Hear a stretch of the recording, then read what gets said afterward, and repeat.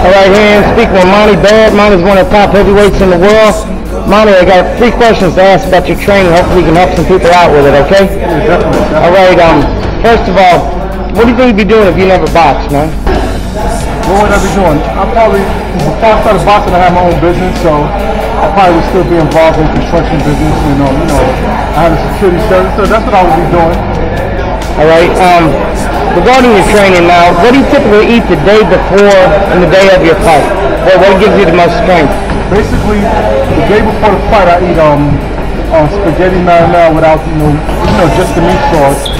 And basically, I don't eat red meats unless my trainer tells me to. When I'm in training, I might eat it once a week. But I'm a healthy guy. Like right now, I'm 218, so I'm never one of those guys who are obese and a glutton guy who eats everything he sees.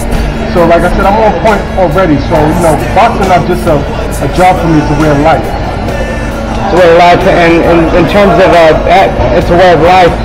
It's the way you carry yourself throughout the day. I mean, it's a common phrase that boxers aren't just boxers in the ring; they're boxers outside of the ring too. They're champions outside of the ring as well. And what do you think that distinguishes yourself as a champion, as opposed to the typical guy walking on the street? The decisions you make, the people you hang around, I guess they're all different, right?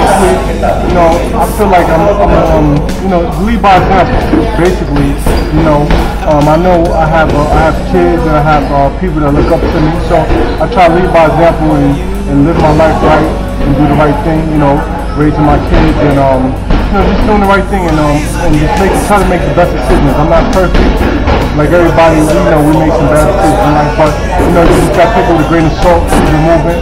But for the most part, I lead by example whatever I do, and I don't just teach it, I preach it, and I try to keep it moving. So I'm a champion outside and inside the ring, just by the way I live my life. Yeah, you seem to be. What do you think? What's a personal tip you can give a younger fighter that you do when you're mentally preparing yourself for a fight?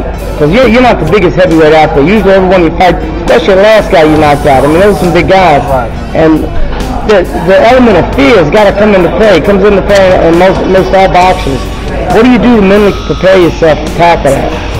Well, basically what I do, I just get in the zone, and I think about my opponent, and I think about the things, I don't think it's just about winning. I think about looking good winning. I mean, winning is not everything, it's the only thing for me, and I'm on a schedule right now, and I got like probably a year to 2 years to be boxing, and I plan on going out on top and retiring from boxing, not letting boxing retire me. So the best thing I can tell young fighters is to stay focused. Don't get distracted, and if you find yourself being distracted, have real people around you that's going to tell you, listen, your shit stink, because sometimes we feel like if it ain't broke, don't fix it, but you just need to keep real people around you, have a good support system of people that know you, and know when you need to get on the right track when you're falling off. So I have a very good support system, and I have people that's real with me, and they don't bullshit me, they tell me the truth, and that's what you need when you're in any business, especially boxing. Awesome. Monte Barrett, thank you, man. Thank you for your interview. There's Monte Jr. right there, and future world champion. But thanks, man, and we'll be looking for you. All right. Thanks, bro.